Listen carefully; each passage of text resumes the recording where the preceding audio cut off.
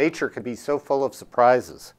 A couple of years ago, employees at the Register Guard began seeing a small bird flying in the bushes outside the windows of the Register Guard. Before long, it became apparent that she was building a nest and laying eggs within a few feet of the office windows. Well, this was too much of an opportunity for the photo nerds and computer geeks that work at the Register Guard. After rummaging through a collection of old video cameras and obsolete computer gear, we were able to DIY a webcam and link the video stream out to the World Wide Web. After consulting with a handful of local bird experts, we are 99.9% sure this bird is an Anna's hummingbird.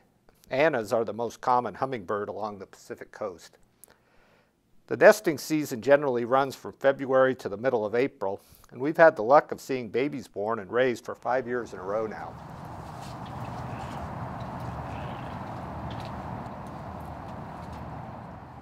This year, our bird got an early start, and we already have a baby in the nest. So follow the link below this video and have fun watching this amazing insight into the natural world.